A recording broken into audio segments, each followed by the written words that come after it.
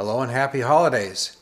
I want to introduce you to a new kind of seasonal video projection effect that we are releasing this Christmas in an initial version. It's based off of the Snowglobes that you see in gift shops. What we've done is we've taken images of different holiday scenes, Santa, Mrs. Santa, elves, carolers, and we've placed those scenes inside a computer-generated moving Christmas ornament that flies in front of a snowfield.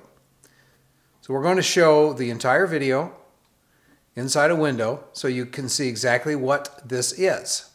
Our concept is to deliver a unique form of Christmas decoration which combines a number of different elements, all put together using computer animation.